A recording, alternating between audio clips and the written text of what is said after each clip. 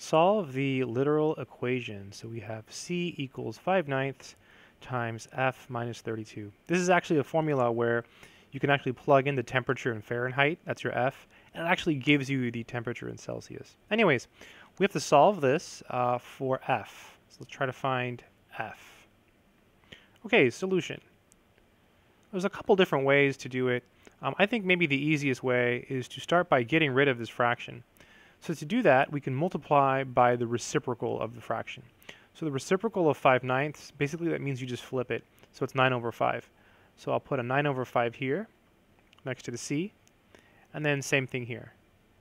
So what you do to one side, you do to the other. So then we have F minus 32. So you just put it on both sides. And then this goes away, these cancel.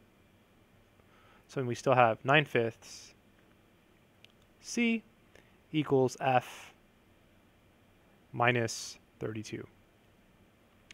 Okay, so now you can just add 32 to both sides. So plus 32 plus 32.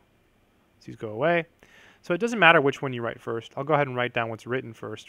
So 9/5 C plus 32 equals F. And that's it. That's the answer. If you want, you can write the F on the left-hand side. I'll do that because it looks better. So this is F equals 9/5 C plus 32. And that would be the final answer. That's it.